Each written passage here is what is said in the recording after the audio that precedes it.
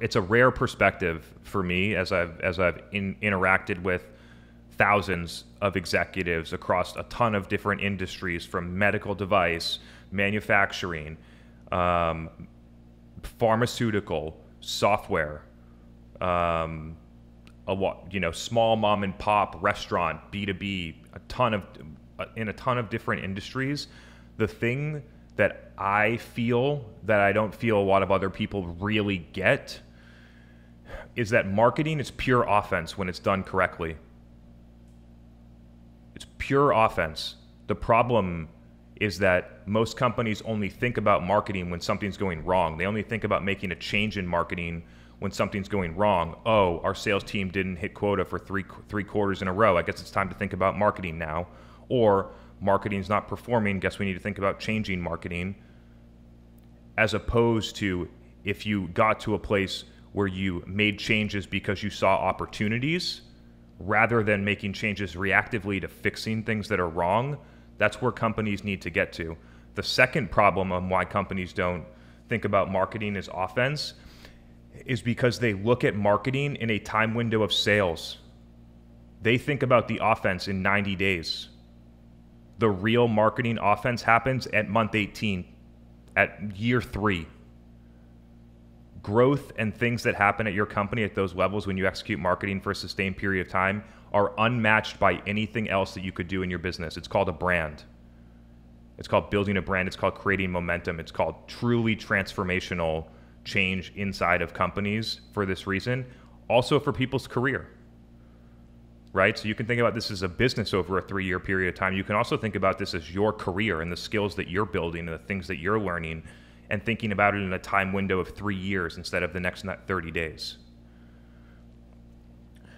And so I'll give you an example. I'll give you several examples as we go through this thinking, going deeper into the offense topic. Let's say you're a company in 2016.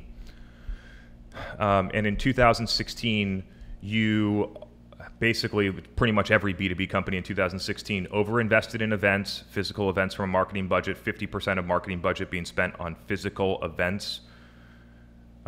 Maybe there's some throwaway digital spend that's not being scrutinized that much, and then it's pretty much carried through outbound partner, otherwise sales. So that's your business in 2016. Everything's going great, and you have basically 2 options at that point. You could say everything's going pretty good right now. Out here, we see this huge opportunity. People are moving digitally and buying things digitally. They're discovering stuff online. We're not producing any content. All these new social platforms are emerging. Our buyers are telling us that they're learning about things there. But our events are doing pretty good, and our outbound's doing pretty good, and we're growing at 35%. That meets our, investment thesis target. And so we'll just keep doing what we're doing. And so they keep doing what they're doing. This is I'm saying this hypothetically, but this happened to thousands of companies. They keep doing what they're doing. They don't scrutinize the digital spend. They don't invest in any of those things because they don't feel any significant pain. And then COVID happens. And COVID happens, events get stripped right away, and outbound sales stops working as well. Pressure gets put on marketing to deliver things, and they don't know anything to do. They haven't figured out anything. They don't know how to produce content. They don't know what channels to put it on. They don't have any followers. They don't understand what to do in a community. They don't even know how to put on an event that people show up to digitally. They don't have any of these things. And so in that place, now you're on defense. Now you have to go and figure out marketing. That's what most companies had to do. Let's look at it a different way. Let's look at it the way that I looked at it in 2016. In 2016, the signs of things, the couple things that I mentioned, events and outbound sales not working, were totally obvious. It was 100% obvious that when people that discover you digitally, that come in to buy, have significantly shorter sales cycles, way higher win rates, significantly lower customer acquisition costs, and is just generally more aligned. If you talk to your buyers about their buying process, that's how they wanted to buy.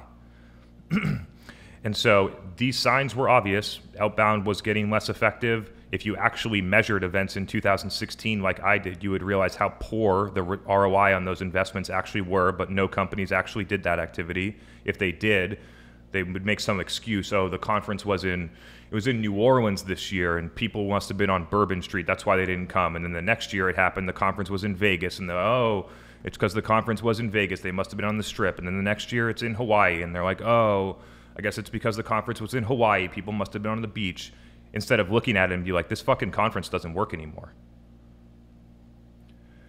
And so they could look at that and they could say, there is a huge opportunity in digital to do things better than what's happening right now. Nothing in our company is broken. Nothing's going wrong. But look at this huge opportunity over here. We could stop spending $3 million a year on these trade shows that are producing no ROI. Let's start investing those in marketing. Let's build infrastructure, capabilities, and talent so that we can produce content and capitalize on these opportunities. They go through that exercise for 3 years. First year, not a lot's happening. They're getting the wheels turning. They're figuring stuff out. They're trying to get the right people on the bus, things like that. They start to hit a little traction in 2017. Things are growing. Marketing's delivering more revenue. You're seeing better alignment with sales.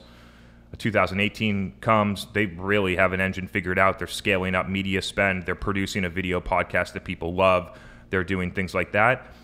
2019, similar process. And then boom, pandemic hits. And what happens when the pandemic hits in that situation? While everyone else is scrambling in the market, you're capitalizing. That's when the offense happens. For us at Refine Labs, it was 3 days into the pandemic. We pivoted to a live event podcast, and we've done 180 podcast episodes in the past 18 months, and it has driven our business because we spent 3 years.